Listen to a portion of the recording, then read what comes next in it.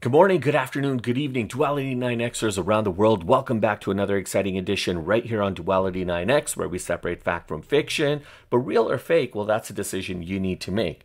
So I've got a great video today. I'm going to feature the lost city of gold, El Dorado. This has captivated my interest, my imagination for so long. I mean, ever since I was a little young kid. The topic of treasure, gold, the lost city, deep in the South American jungles. There's a special kind of an intrigue, a mystery that surrounds it. And unfortunately, there's not a lot that's out there on social media, ironically, about this. But there's a lot about the ancient, the Incas and the connection potentially between Egyptians and the people here in the Americas, and of course the indigenous tribes that used to live in that area. And I featured that in one of my earlier videos, but it's absolutely mind-blowing, to think that there were individuals who had literally mountains and mountains of gold. There was one individual in particular, an ancient Incan leader, who had so much gold that he would bathe himself in gold dust. So he would always adorn himself in gold. And that's why the people around him used to refer to him as El Dorado. And El Dorado essentially means the golden one. So really interesting stuff. Again, this is just kind of like a snippet of things that I was able to find. And in another video by a YouTuber that, the links to his description and his channel is all going to be there. I want you to check him out. He does a lot of great work. And yeah, I think this is going to be really fun. So without further ado, guys, let's get it. Hey guys, so I'm going to show you guys a video that was made by a gentleman by the name of Sam Sinha. Now, he's a YouTube content creator. He has some pretty fascinating stuff, and he did an amazing job in kind of doing a deep dive into this story of El Dorado. So I wanted to kind of feature him. And so definitely the links, if you want to check them out, the links to the original video and will be in the description along with his YouTube channel. Definitely check him out. Subscribe to him. I think he did a wonderful job here.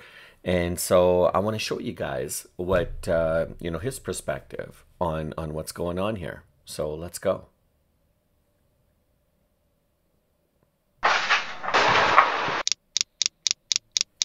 A few decades ago, we didn't have quick access to satellite maps.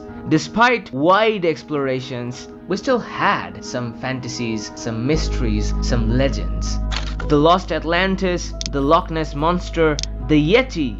But the real life is not so interesting. The fact that the supernatural doesn't exist is disheartening, but human beings, being human beings, didn't give up. And perhaps that's why a mythical city in the South Americas attracted explorers for almost 400 years. A mythical city of gold that was rumored to be there, but always out of reach. El Dorado, the city of gold located somewhere in South America. A legend that permeated through centuries, led to plunder, disappointment, claimed lives, and yet continues to remain an enigma that never was. It's never been found. Does it even exist? No, probably not. No evidence at all. For the last couple of months, something triggered my interest in El Dorado again. I mean, I'm always interested in this kind of mythical stuff, even though I don't believe in these things. I even cosplayed a fictional character. Absolutely embarrassing. Anyway, so while looking at the history of this legend, I came across this map of South America.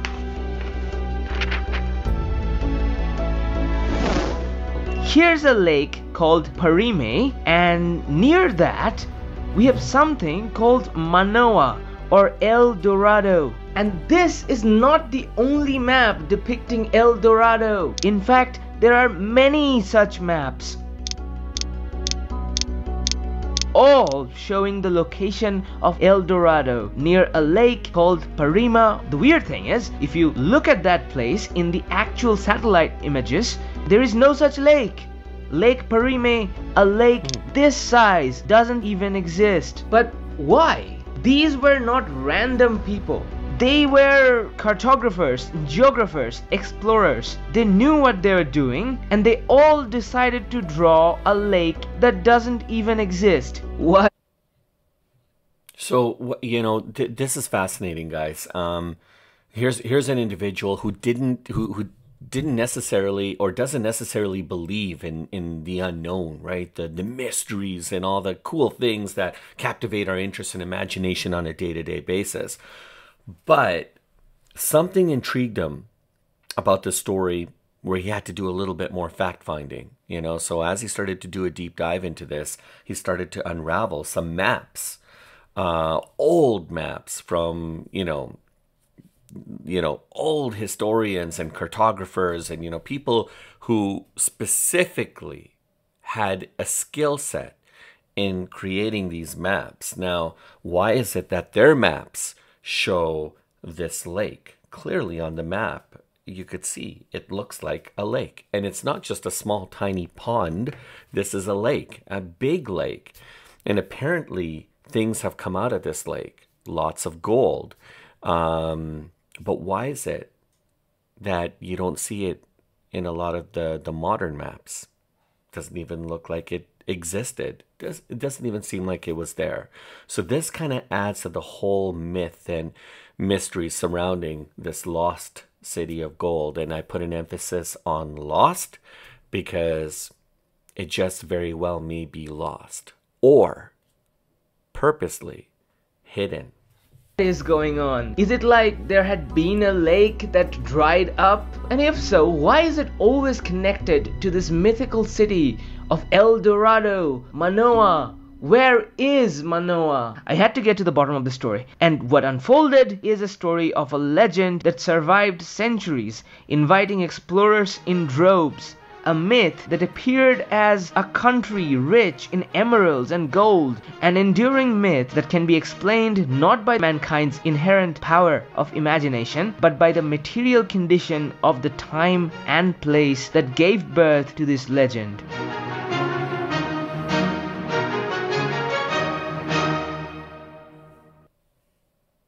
Okay, so the story starts in the 15th century, 1400 to 1500, almost 500 years ago. European explorers, cartographers, suddenly found out there exists another continent outside of what they knew of, something that the Italian explorer Amerigo Vespucci referred to as Mundus Novus, aka the New World. Till now, European explorers had the knowledge of, well, of course, Europe, Asia, and Africa, the Old World. And now, all of a sudden, they came to know about a whole new continent.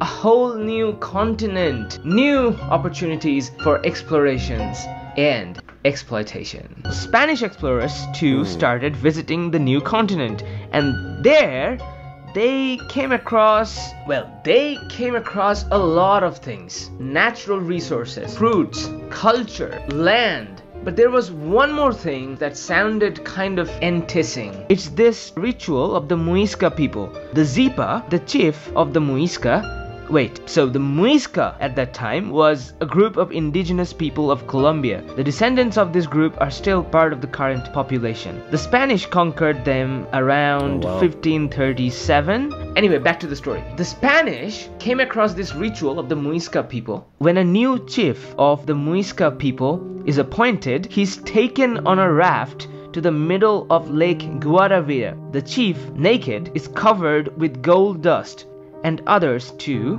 and then they throw the gold dust into the lake, offering that to their god. And not just gold, but tuños. Tuños were small artifacts made of gold and kind of like a gold, copper, silver alloy sometimes. So basically the gold stuff gets deposited at the lake and the new chief is sworn in. This is the ritual of gold. And this is the ritual that the Spanish people heard of. And they were like, okay, there's gold involved. And they could easily believe the story because this wasn't simply a rumor. Another guy, a Spanish, recounted his experience. Till now, El Dorado was a ritual, the name of a ritual, not a city. But here, from this point onwards, it's going to be a city. And the culprit behind this new myth? A Spanish captain working under a Spanish adventurer, Diego de Ordaz, Juan Martinez. Juan Martinez claimed that he was taken into a city called Manoa by the locals. He claimed to have lived there for 7 months. And the emperor of the city, Inga, gifted him with lots and lots and lots of gold. After all, it's a city of gold. And then Martinez decided to return to his homeland. While returning near the Orinoco River, he was robbed. This is the story that transformed El Dorado from a ritual to a mythical city. But wait. Wow.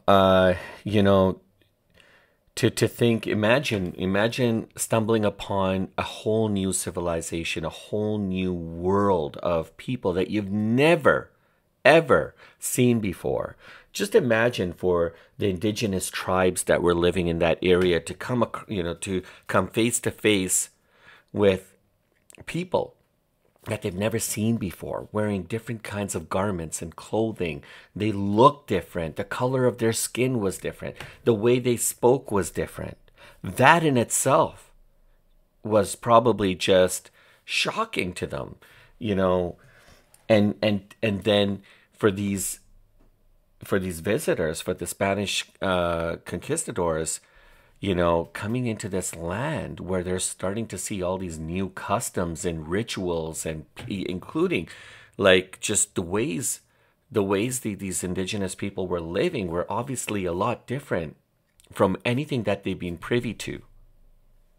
But then they started to see the things that started to captivate their greed, their hunger, their passion.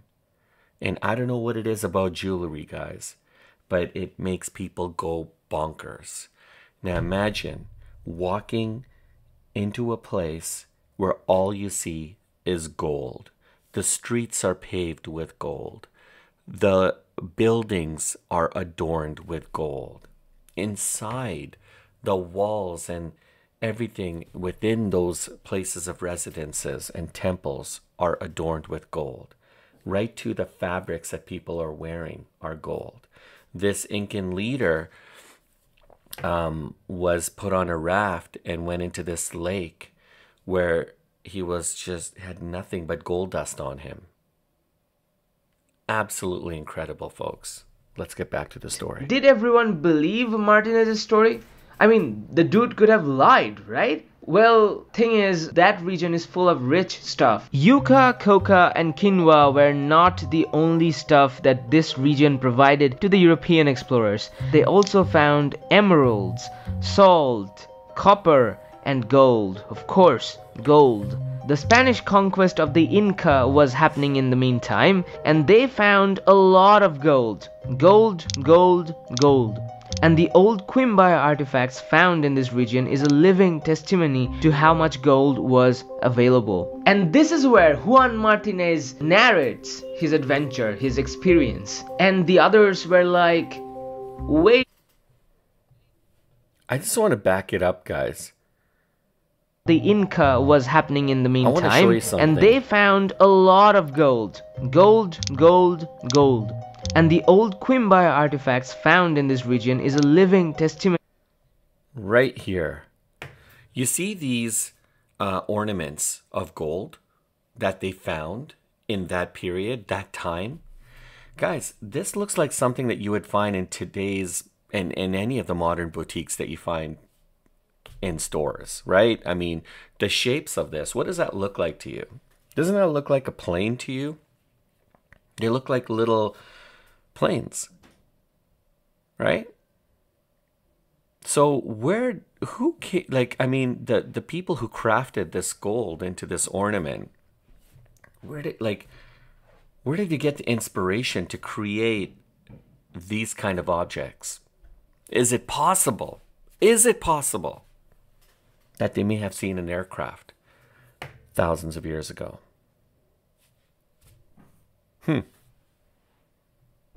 to how much gold was available. And this is where Juan Martinez narrates his adventure, his experience. And the others were like, wait a second, this could actually be true because we have already found gold near this region. So there has to be more gold here. I mean, there has to be a lot more gold here. More and more explorers start venturing out into the wild to find this mythical city, a lake somewhere and a golden city near the lake. But wait, the Spanish were not the only people trying to find Manoa. Here comes the British. And when I say the British, I mean this guy, Sir Walter Raleigh. And this is where things get really interesting. Ha ha ha ha ha.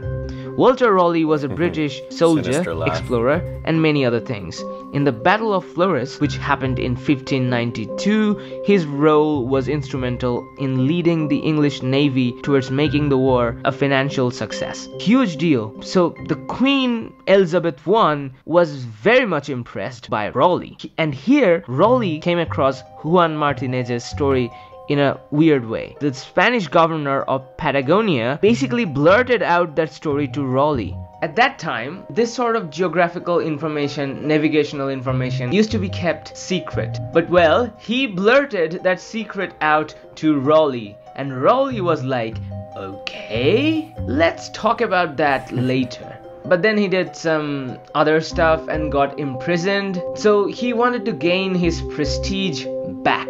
And what's a better way to do that than to find the mythical city of gold, El Dorado? So Raleigh's expedition starts in 1594. He captures Trinidad and its Spanish governor, Antonio de Berrio. He collects as much information as he can from Berrio and starts venturing further. Remember Lake Perime, which was like a huge lake that was supposed to be near the city of gold, Manoa or El Dorado? This map from 1598 kind of makes way for it. Here, look, before this, there was this map by Raleigh himself that depicts a lake with Manoa, the mythical city, and many map makers started copying this lake Perime into their maps. So, a Dutch map, an English map, a Dutch map, another Dutch map, a Czech map, a French map, another French map, a Dutch copy of a French map.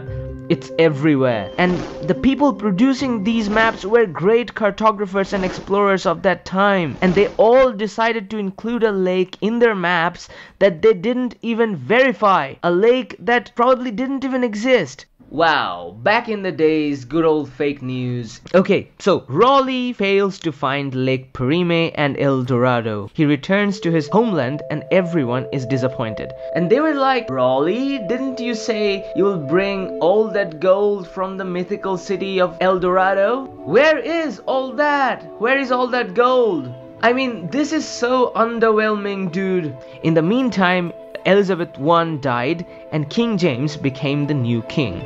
Raleigh got imprisoned on the charges of conspiring against James I. While he's in jail, his son is born and another big thing happens.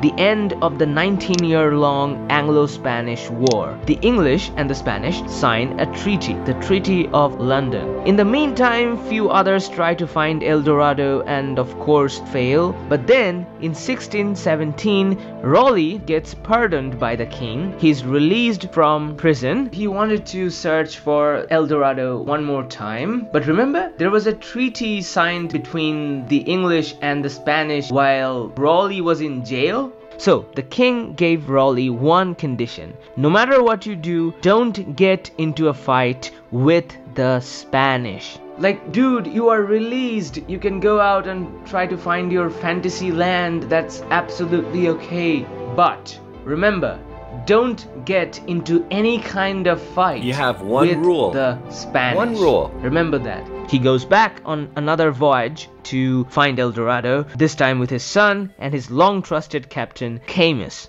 And guess what he did? He got into a fight with the Spanish. Like, dude, you had only one thing to avoid. And that's exactly what you did.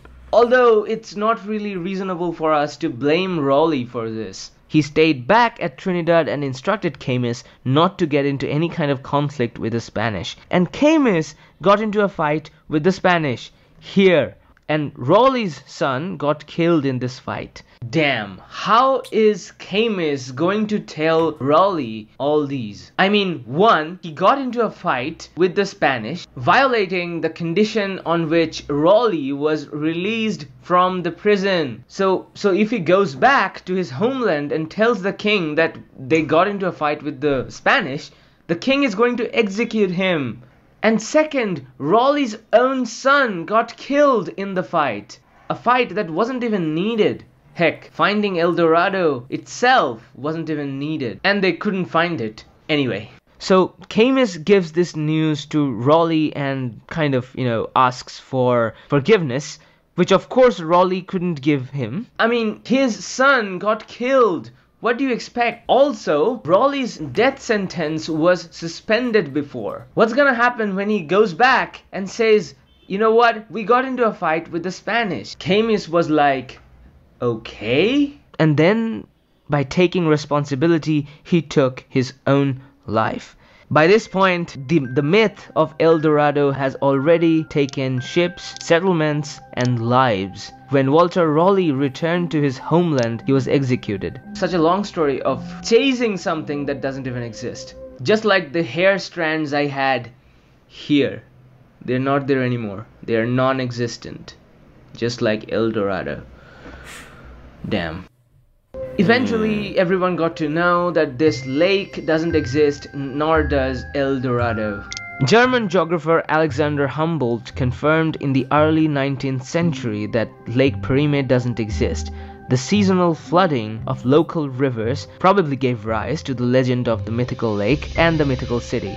And that's how it ended. Some might say it all was the result of a single person's obsession with a fascinating story that he heard from a dubious source, but deep down, it's not a single man. It's not a single explorer whose interest in the subject made two empires collide, triggering numerous expeditions that yielded nothing. It was more than one person. It was the age of colonial endeavors. Ideas for explorations were getting generated, but not from thin air. Ideas come from the material conditions of the time. The material conditions of the time provoked explorers to venture out and find resources, because that's what they needed to build empires. This obsession with finding treasures and mythical cities full of gold is not simply a character trait of explorers of that time.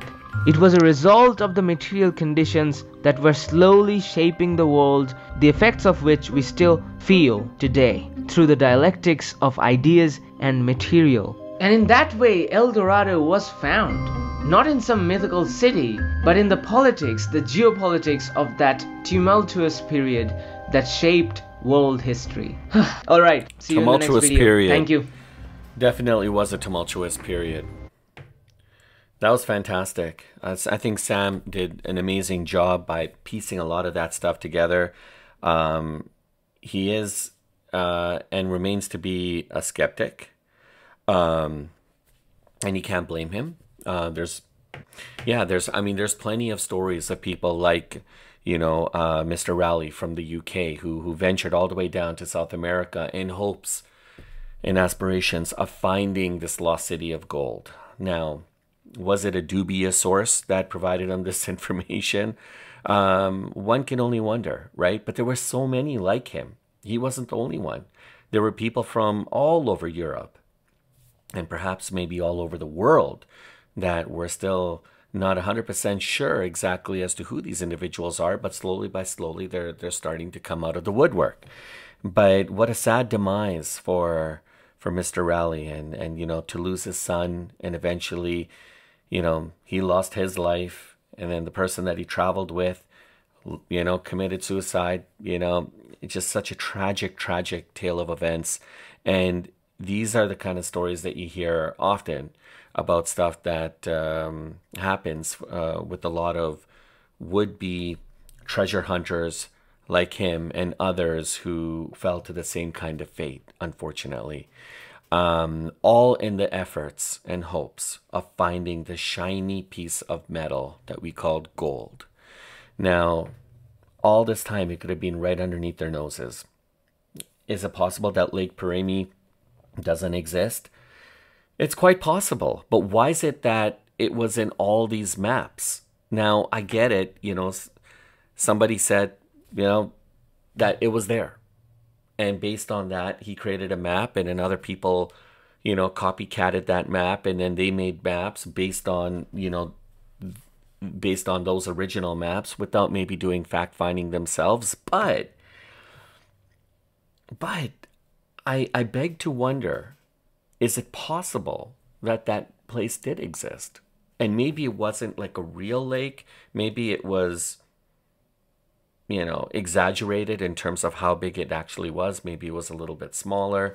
Perhaps this lake was, again, it dried up during certain periods of the time, and then it turned into water. Maybe there was flash floods that would happen every now and then a certain area would be covered with water, and then that's what would give rise to this possibility that there was a lake. And then in the dry season, it would just go right, the water would dissipate back into the ground, and it'd just be a dry bed. That's quite possible. And it's quite possible that there was something there, and maybe the authorities and people in our modern area, or several hundred years ago, decided we got to cover this up, and we got to move the contents of all this precious metals and emeralds and everything to another secret area, far away from mankind, and far away from people not local to the area, to alleviate from them getting robbed. Yeah, that's a possibility as well. Jewels and stones. Is this where the Incans fled to with their gold when the conquistadors invaded? If so, they would have had to leave the country. The myth of El Dorado is not tied to Peru. To find its true origin, we must head north to Colombia, because it is there that the legend of the Gilded Man comes from.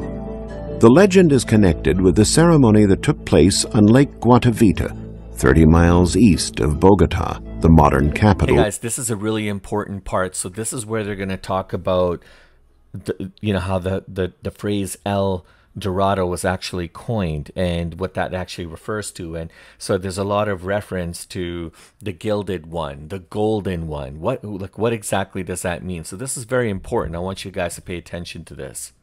Colombia. After the Spaniards heard the story of the king, covered in gold dust and jewels, and throwing gold into the deep water, it is easy to understand why they thought the bottom of the lake might be covered with years of discarded treasures. Scholars wondered for a long time about the origin of the myth and the ceremony. And in 1954, Colombian archaeologists gave an explanation that seemed plausible. Their research showed that thousands of years ago, in a period when man already lived in the Andean Cordilleras, or mountains, a great meteorite fell from the sky. The Indians would have heard a deafening blast and seen a streaking gold mass with a trail of gold light behind it. Those who witnessed this phenomenon probably thought some powerful god had arrived on Earth. Archaeologists believe the reason the Cacique, or chief of the Muisca tribe, covered himself with gold dust and took ritual baths in the sacred waters was in honor of this event. But the origin of the ceremony was not the only mystery. Where would the Muisca have gotten that much gold to dispose of in the first place? It is known that only the tribes of the hot and humid tropical lowlands, called Tierra Caliente. This is a great video by Josh Holmes. He kind of puts things into perspective. It's a big video. Gold. We're not going to play everything the here. ultimate symbol of money and riches. As far back as ancient Egypt, artists used the precious metal to create masterpieces for their pharaohs, like the famous burial mask of Tutankhamun. The ancient Romans also had a passion for gold. After every military conquest, their armies would bring home as much of the revered substance as they could carry. At the end of the reign of Emperor Augustus in 14 AD, the gold reserve of the Roman Empire had reached 14,000 tons. By the year 1500, this lust for gold took on a violent streak in many European nations. The Spanish sent full armies across the sea to Central and South America in search of gold and treasures. The Spanish warriors were called conquistadors, and they were ruthless in their warring tactics, most of the time taking no prisoners. Artists and writers were sometimes present on these journeys to record the tragic events.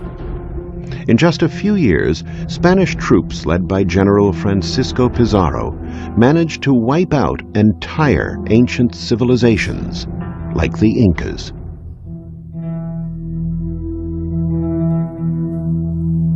Who were the Incas? Their origins are lost in antiquity.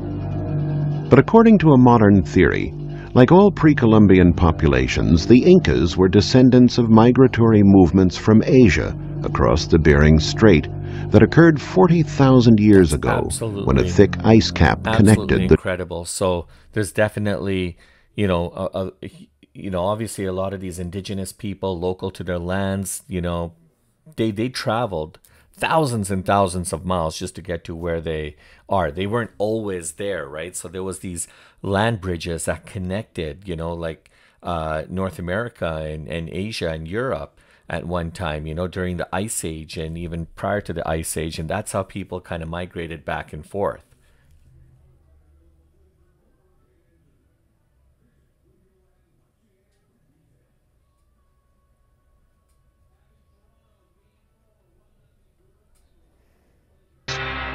and artifacts from other nations which were ruled by the Incan Empire.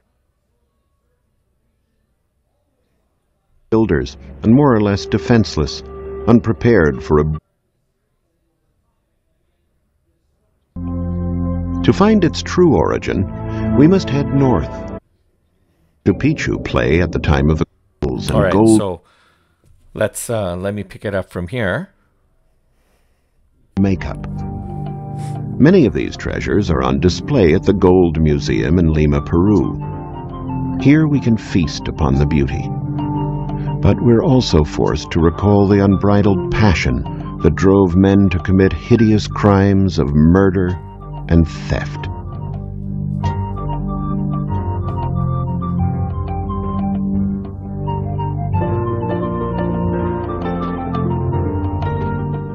The museum contains many jewels of Inca civilization, like this ceremonial shirt made with 13,000 gold foils, and artifacts from other nations which were ruled by the Incan Empire.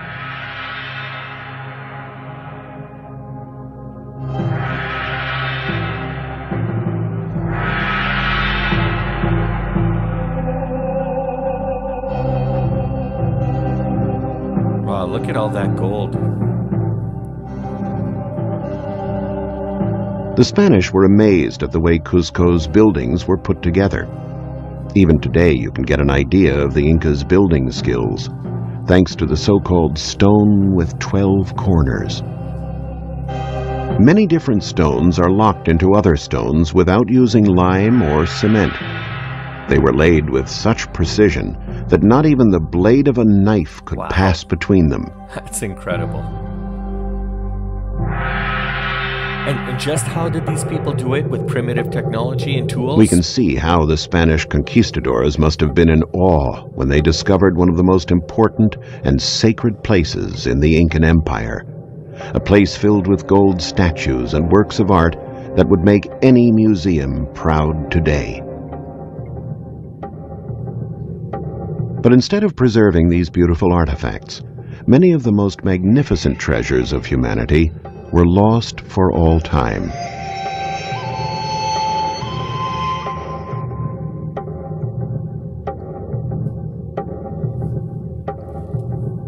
The Spaniards melted much of the work to make gold pesos to send back to Spain. The fate was no better for the inhabitants of Cusco. They were farmers and builders, and more or less defenseless, unprepared for a brutal enemy like the conquistadors.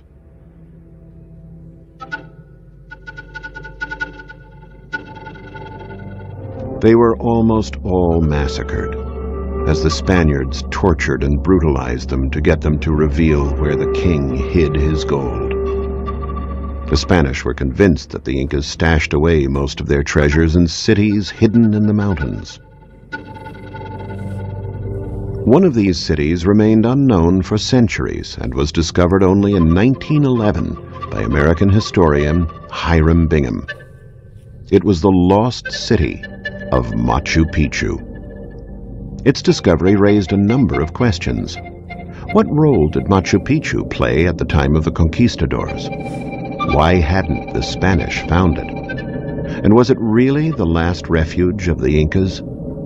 So far, there is no definite answer to these questions. It's a mystery. Machu Picchu is a huge mystery, folks.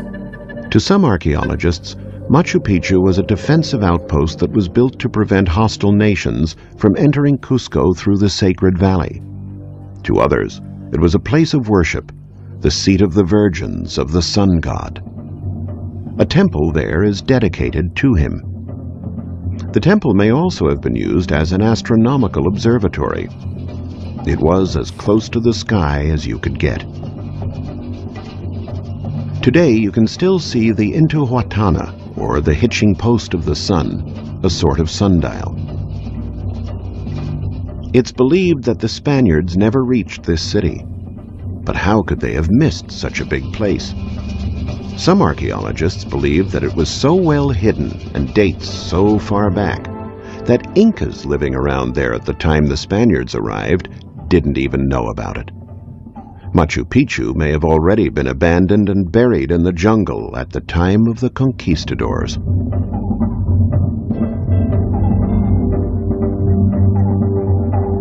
Wow, that's just so fascinating. A city all to itself, above the skies. One thing we do know, Machu Picchu, even with its veil of mystery, is not the legendary land of El Dorado. So where was El Dorado, the famous kingdom of gold? A city with walls covered in gold leaf and parks that had trees and flowers made of gold.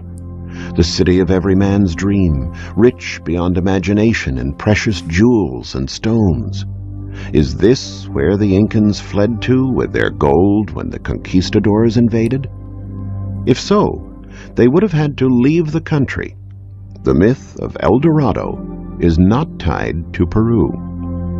To find its true origin, we must head north to Colombia, because it is there that the legend of the Gilded Man comes from.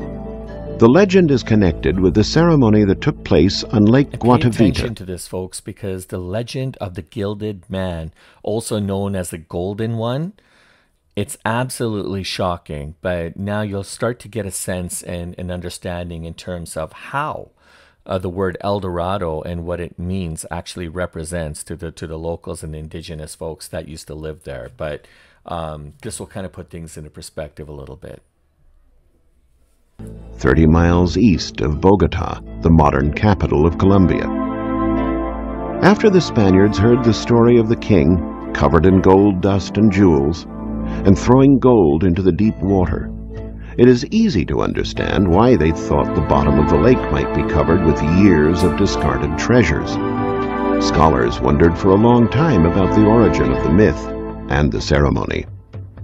And in 1954, Colombian archaeologists gave an explanation that seemed plausible.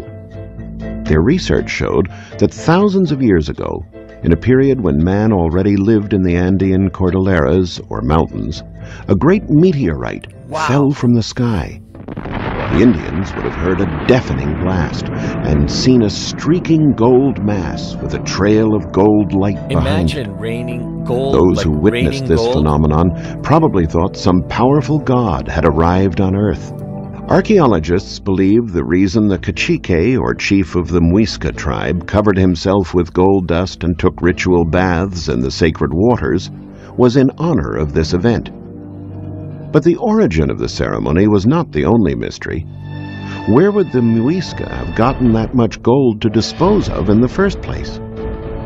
It is known that only the tribes of the hot and humid tropical lowlands, called Tierra Caliente, had rich gold mines, There is no sign of the precious metal anywhere on the Bogota Plateau where the Muisca lived. So how could this pre-Columbian people possess so much gold that they could throw away heaps of it into a cold lake? The mystery was unraveled thanks to the discovery of mines located in the mountains west of Bogota. The mines date from the period of the Muisca and contain rock salt, the same salt we use for cooking. At the time, it was so scarce a mineral that it was worth more than gold to pre-Columbian peoples. The Muisca used to sell the cakes of salt all over Colombia, making a good profit. It was from this resourceful merchandising that the Muisca were able to buy the metal with the golden reflections. And their skillful craftsmen could then turn this wonderful substance into 1,000 marvelous shapes. We can now still admire these precious objects in an extraordinary collection at the Gold Museum in Bogota. With the opening of the museum in 1939, Colombia was able to stop the flow of national treasures across its borders and keep its artistic heritage intact. The museum features mummies and beautifully crafted gold artifacts of the Muisca, along with other tribes who knew how to work gold, like the Sinu, known for their fan-shaped pendants, the Tolima and the Quimbaya, whose craftsmen created a variety of beautiful objects, and the Kalima, who made big breastplates, tiaras, and brooches. With all this beauty, we wonder who actually wore the jewels. Was it just the leaders or warriors? Or did women also covet and wear this jewelry as they might do today? Studies of this period have shown that women never wore jewels, only priests and dignitaries. Jewelry had strong ritual and religious values. The fantastic figures evoked supernatural characters that they believed could influence life on Earth. The masks placed on the faces of the dead were meant to prolong life after death. The small, highly stylized depictions of animals, especially birds, were offered as gifts to the gods to increase the fertility of the soil and to guarantee bountiful harvests. Some of these incredible jewels are shrouded in a little mystery. Scholars believe that they have a perfectly streamlined shape that only a modern engineer who designs airplanes could conceive. How could they have been made more than 1,000 years ago? Many golden objects used by a nobleman or a priest when he was alive accompany his mummy after death. They were placed inside hypogeum tombs, which meant that they were dug under the ground. The corpse was placed in the tomb along with jewels and everyday objects to make the soul's journey to the underworld more comfortable. Many jewels were offered as gifts to the gods. Wow. One of them is considered a masterpiece. It is a raft made of gold and emerald for the Cacique of Guatavita, which was accidentally discovered in 1969 by some farmers in a cave near Bogota. The man seated on the throne is El Dorado, the gilded man, waiting to emerge into the sacred water of the lake to obtain divine powers. Also in the scene are some men who are throwing gold offerings into the lake. Most likely they are priests and dignitaries who were escorting the king. So are there treasures then buried in the waters of Lake Guatavita? The answer, unfortunately, is no. Since the time of the Spaniards, thousands of men have dived under the water trying to find the gold. Some even tried to drain the lake, but there was never enough gold found to make it worth their while. So what happened? The museum also houses jewels of the Tairona, another ancient people of Colombia who have... What happened? Where did all this gold, supposedly, where did all this gold go? Were there rations and rations and tons of all this gold just happened to be like somewhere in the bottom of the lake? Well, clearly it looks like it's not, because thousands of people have already, and I mean, if you've been thinking about this, if you're watching this video and you're like, maybe I need to make a trip out to Colombia and go to this lake to see if that gold is actually there, chances are there's probably nothing there. So interesting. What happened to it? And so now you understand where the term El Dorado comes from. It was a phrase that was given to the leader of this tribe, and it was known as El Dorado also means the golden one, the gilded one, because he was like continuously adorned in gold. He dressed in gold, and everywhere he went, it seems like the people that were around him would basically throw gold around him and discard it, as a means to showcase his royalty, his presence, and his affiliation with that substance that was very near and dear to their hearts. Very interesting. The church and convent of Santo Domingo are representative of what happened here. They were erected on top of the ancient Temple of the Sun, the Corincancha, or Golden Enclosure, the most important temple at Cusco. Unfortunately, not much remains of its past splendor, except for a few retaining walls and some terracing. When it was new, however, the Temple of the Sun covered a square that was 1,300 feet long on each side. It included a golden garden and the Sun Pampa, with life-size golden statues depicting flowers, plants, and animals. Its walls were covered in 700 gold leaves, each weighing 4 pounds. And inside, there were magnificent treasures, including royal mummies dressed in colorful costumes, covered in jewels and gold makeup. Many of these treasures are on display at the Gold Museum in Lima, Peru. Here we can feast upon the beauty. But we're also forced to recall the unbridled passion that drove men to commit hideous crimes of murder and theft. Yeah. It's very sad what people did to acquire the substance. How many people died? The museum contains many jewels of Inca civilization, like this ceremonial shirt made with 13,000 gold foils, and artifacts from other nations which were ruled by the Incan Empire.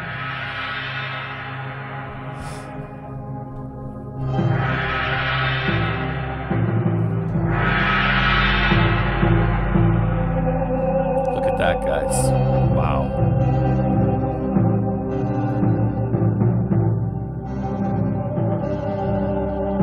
The Spanish were amazed at the way Cusco's buildings were put together.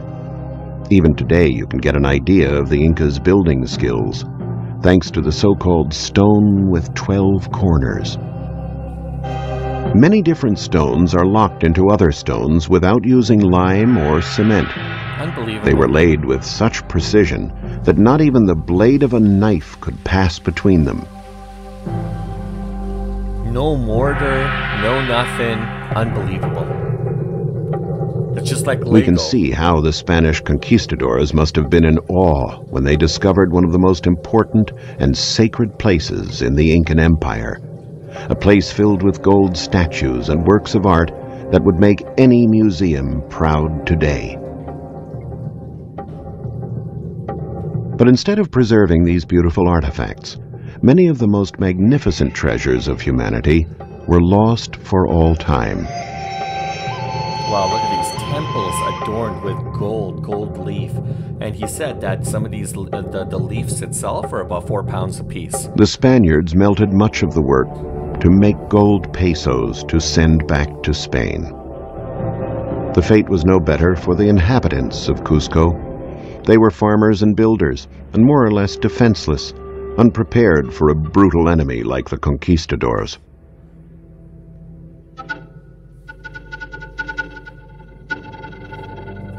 They were almost all massacred, as the Spaniards tortured and brutalized them to get them to reveal where the king hid his gold. The Spanish were convinced that the Incas stashed away most of their treasures in cities hidden in the mountains. For El Dorado was devastating for the indigenous native populations trying to advance their cultures. it was more than unfortunate that they fell victim to men driven by a savage lust for wealth. Although El Dorado has never been found, the search goes on today.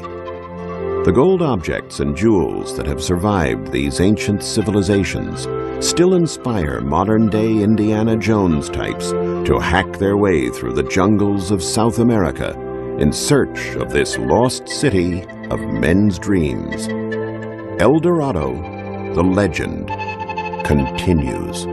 Wow, that's absolutely incredible, guys. I mean, the story continues to go on. You know, there's so many different towns, or, well, towns, I mean, back then, there's so many different areas and regions, you know, villages, you know, there's even Machu Picchu, which, you know, obviously there's some significance there as well, too. Absolutely mind-blowing. It's incredible to think that there's so much mystery that continues to surround and shroud this area. I'm almost beginning to think if there is some documented evidence somewhere to support everything that we're seeing, everything that we're privy to, because there has to be. But I think it's safeguarded and it's kept under wraps only for a very few people, maybe a few groups, to know about, because this information potentially, it could be quite dangerous in the event that it gets out in the wrong hands, right? I mean, perhaps maybe there's a huge stash of gold somewhere hidden away, and only few people might know of its location and where it's actually stored. It's incredible. It's incredible. This story continues to just shock me and surprise me every time, because more and more truths are coming out as we know it. All right, guys, well, we have a few more clips that I want to show you, some different takes and perspectives on the subject matter. Is El Dorado actually a real place? It was indeed real, but not in the way you might think. In ancient South America, great civilizations such as the Inca and Muisca thrived, with El Dorado playing a significant role in their cultural narrative. Contrary to popular belief, El Dorado was not a city teeming with gold, but rather a ceremony performed by the Muisca people. This fascinating ritual involved their leader covering himself in gold dust and diving into Lake Guatavita, while onlookers cast precious stones and gold into the water.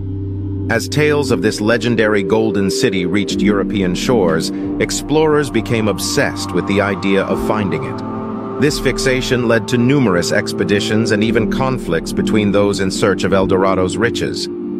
Interestingly, many gold artifacts unearthed in modern-day Colombia can be traced back to the same Muisca people who performed the El Dorado ceremony. While the city itself remains shrouded in mystery, the legend is undeniably rooted in a real and captivating ancient tradition. Although many still continue to ask the question, wow, it seems like the Muisca people had a treasure trove of gold, almost like as if it was an unlimited supply. And not just gold, rubies, emeralds, precious gemstones.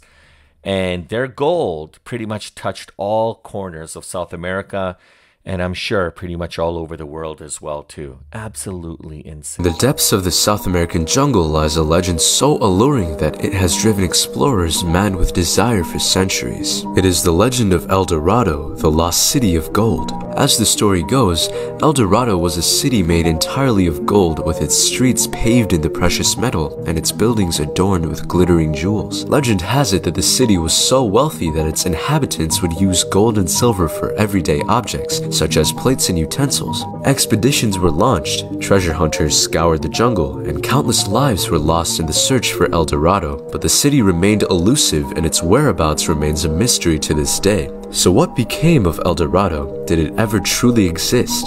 The truth is no one knows for sure. Some say El Dorado was never real, that it was merely a myth that became so powerful it captured the imagination of people all over the world. But for others, the legend of El Dorado remains a tantalizing dream of unimaginable wealth just waiting to be discovered. So, in the depths of the South American tale of in the heart of South America lies an enigmatic tale of El Dorado, the fabled lost city of gold that has captivated explorers and historians for centuries. Legends speak of a city adorned in gold, where streets were paved with precious metals and treasures beyond imagination awaited. Spanish conquistadors eagerly sought this mythical city, believing it to be the key to immense wealth. Countless expeditions ventured into the dense jungles of the Amazon, facing treacherous terrains and indigenous tribes in pursuit of El Dorado. Despite their relentless quests, El Dorado remained elusive, becoming a symbol of unattainable riches and the allure of the unknown. The legend of El Dorado continues to spark curiosity and imagination, blending history with folklore in a tantalizing narrative of greed, ambition, and the eternal quest for hidden treasures. The legendary El Dorado, meaning the Golden One, is a legendary city of gold said to exist in the heart of South America. The tale of El Dorado dates back to the 16th century, when Spanish conquistadors first heard of a native South American ruler who covered himself in gold dust and would dive into a lake of gold as part of a religious ceremony. Over time, the legend of El Dorado evolved into that of a city made entirely of gold, and countless explorers set out to find it, hoping to claim its riches.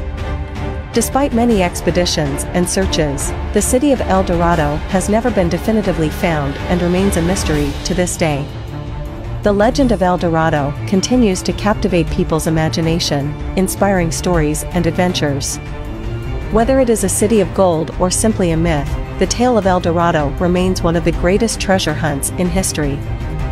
The Lost City of Gold, said to be located somewhere in the depths of South America's thick rainforests.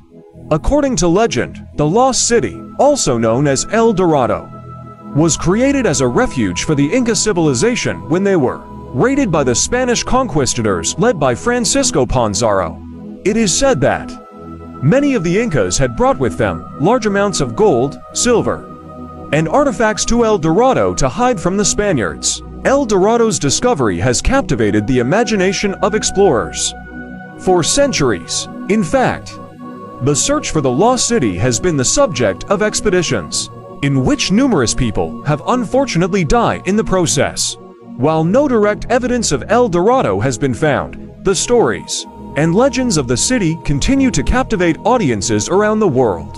Which leaves us the question, will anybody ever find Continue El to captivate. Dorado? Did you ever heard about the legendary city of El Dorado? It's not just any ordinary city. It's believed to be a place overflowing with gold, hidden deep within the jungles of South America. Picture this as daring adventurers, explorers, and treasure hunters risking it all to uncover this mythical treasure trove. Back during the Spanish colonization of the Americas, everyone was talking about it. The tales were wild, with indigenous tribes performing elaborate ceremonies involving gold, adding to the mystery and allure of El Dorado. But here's the kicker. Despite countless expeditions and tales of discovery, El Dorado remained hidden like a puzzle waiting to be solved. The hunt for gold is a passion that has driven centuries of conquests. Deep in the Amazon is rumored a lost city endowed with riches, the city of El Dorado. For 500 years, captains and archaeologists have journeyed through the Americas in search of this city. Some say it doesn't exist, while others believe it's cursed and destroyed. What then is the truth about El Dorado? In the 15th century, Spain amassed tons of gold from South America alone, making it one of the most powerful nations. It is believed that a proportion of that gold was found in the lake Guatavita, where the local chief known as El Dorado, the Gilded One, sacrificed gold. The Spanish reasoned that if that much gold was in the lake, then the inhabitants must have had a place where they mined and stored the gold. Maps have been found that lead to a location believed to be the City of Gold. Expeditions to find the lost city have proven futile. However, who's to say that the treasure has not already been looted? You know, that's the thing, right? I mean, so many expeditions have just fallen flat on its face, you know, to no avail. So many people, countless lives have been lost. So many people have tried. They've gone to great lengths.